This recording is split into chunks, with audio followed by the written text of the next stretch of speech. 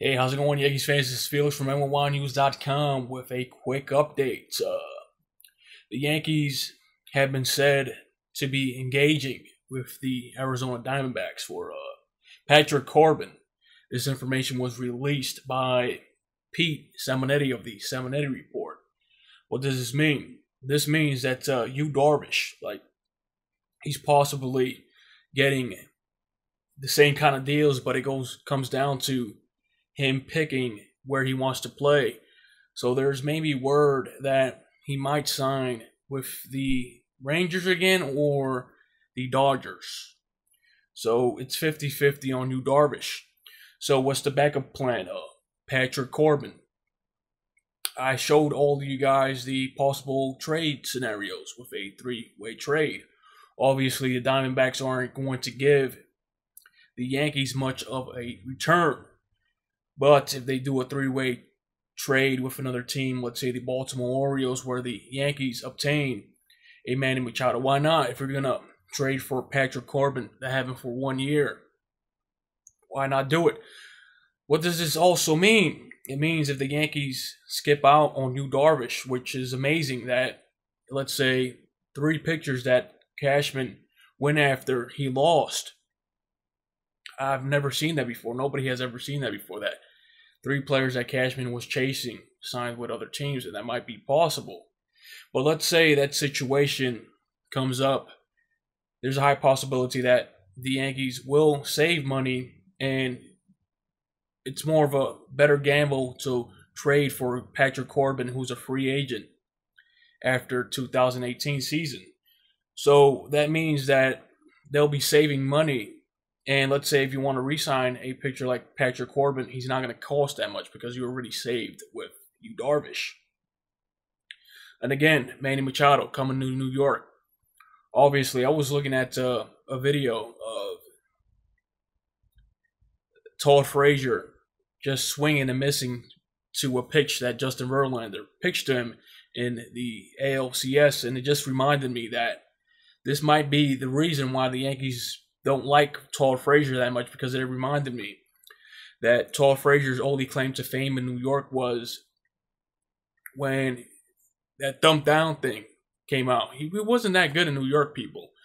Todd Frazier, when he was doing bad, he was doing really bad in New York. So I'm guessing the Yankees' love affair with Todd Frazier isn't that high. So once we know where Todd Frazier's going, that's where we're going to get a good situation and a good read of Manny Machado possibly becoming a New York Yankee. And like I said, if you're going to take a gamble with a Patrick Corbin for 1 year, hey, why not take a gamble with Manny Machado? Because it was projected that the Yankees were going to sign Manny Machado to begin with. And people keep saying, oh, you're going to lose prospects.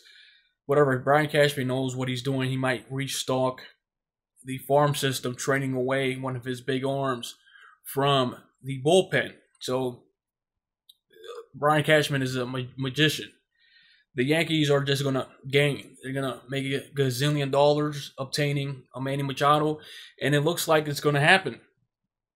It's forecasting to happen because, like I said, if Darvish signs with another team, that makes the Yankees making a 3-way trade with the Dbacks and Orioles that much more possible.